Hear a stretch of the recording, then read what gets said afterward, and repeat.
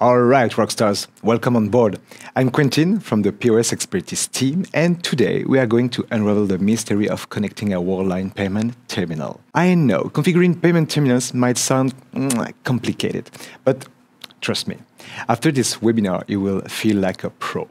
Our goal is to equip you with all the knowledge and tools you need to get your terminal up and running with minimal fuss. What can you expect with integrated hardware? Basically, the amount will be sent to the payment terminal. Transaction will be validated or not, depending on the payment provider. And for now, refunds are not yet integrated, but this might change in the future. What hardware is compatible with Odoo for payments terminals? You always need to check the following elements: payment provider integration, which country you are from, which model, and if you need IoT or not IoT. It can be either a physical IoT or virtual IoT if you have Windows computer. You have to pay attention of version of Odoo. And you have to know that for Worldline payment terminal, IoT is mandatory. And you need one IoT per payment terminal. The supported protocol is CTEP. And you can connect only through TCP/IP, not the serial connection. Worldline is supported in the Netherlands, Belgium, and Luxembourg, and we hardly recommend you to use Yomani XR and Yoximo as payment terminals. All right, let's dive into the setup process. I walk you through it step by step, and we will keep it simple and results-oriented. What you have to know is that the payment terminal and the IoT need to be on the exact same network. So a good tip is to use an Ethernet cable.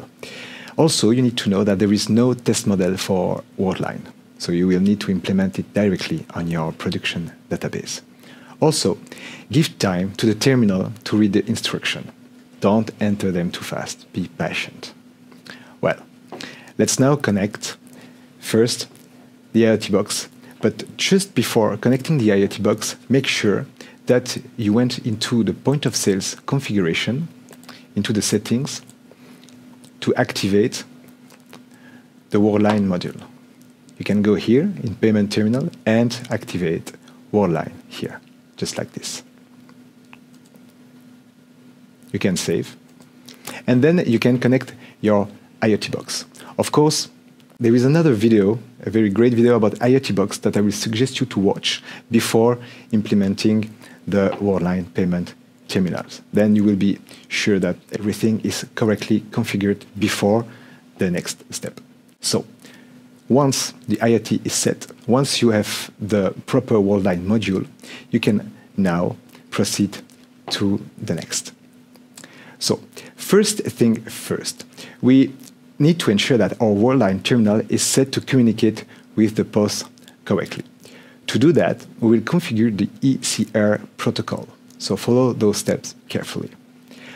On the terminal, just press the point button, then 3, then stop 3, then 0, then 9. Then you can enter the technician password 1, 2, 3, 5, 7, 8, 9. I repeat 1, 2, 3, 5, 7, 8, 9. Then press OK.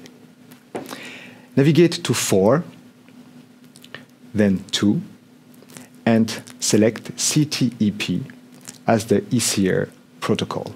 Of course, confirm each step by pressing OK.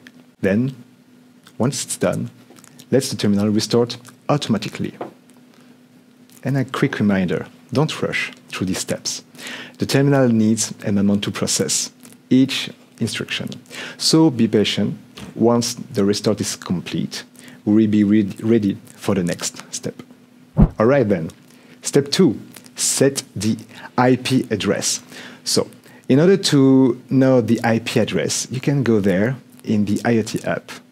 Click here and check the IP address from your IoT box. So it's 10, 50, 118, and 8. Now that our terminal is set to the right protocol, we need to establish a stable connection between the terminal and our IoT box. So this is done by getting the IP I just showed you. So now you can repeat the button sequence, the point, then 3, then stop, 3, 0, 9, then enter 1, 2, 3, 5, 7, 8, 9, just as before. Navigate to 4, to 9, set the TCP IP configuration. Enter the IoT box IP address, so the address I just showed you. You can type it digit by digit, confirming each with OK. Then set the port number. Use 9001, 9001, or 9050 if you are using a Windows IoT box, so virtual IoT box. Once that's done, the terminal will restart again, and we are almost there. Just one final step left. All right, we are almost there. So now you can read the cards on the payment terminals, which is a good sign. In order to be sure, you can double check just right here on the IoT application. You can check here that your payment terminals is connected to the IoT. If it's not the case, what you can still do is to go on the click here on the address of the IoT homepage and restart the IoT. Then it will update all new connections. Okay, now let's go into the point of sales settings. So click here on point of sales, configuration, and configure your payment method.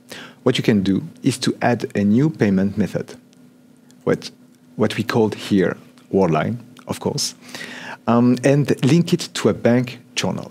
Then click here, integration terminal, and let's integrate it with Worldline and select your device. Perfect. Let's save. Once it's done, don't forget to check if your payment method is available in your point of sales. So go back to settings, select your point of sales, and check that here in payment method, you have Worldline as payment method available. Once it's done, perfect. Let's save. And now it's time to pay. So open a session just right here.